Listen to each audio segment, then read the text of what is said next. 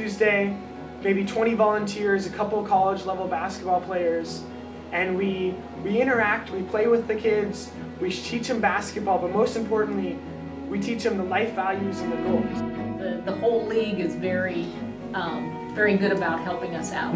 You know, it's not just our special needs families and everything, it's the whole community.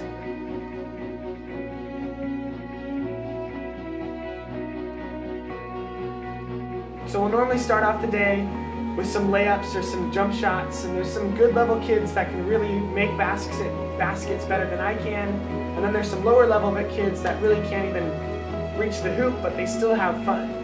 And so after we warm up, we go into our stretches, and we'll do our stretches together as one, and we'll normally have each kid come up and lead a stretch. And then after about 20 minutes, with the warm-ups and the stretches, we'll go into full court play, which is my favorite part. You get to play with the kids, they'll pass you the ball, you pass it right back.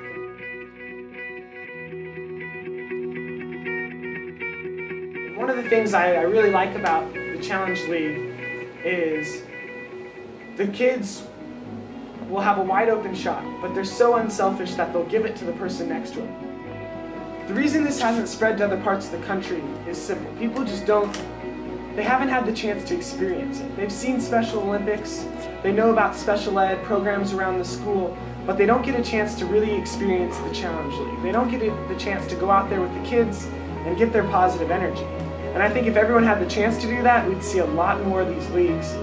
It's too bad you don't see this more everywhere, and I think like these USD guys that came today, they're going to enjoy it. Yeah. You know, I'm sure they have it. They see it from a different perspective.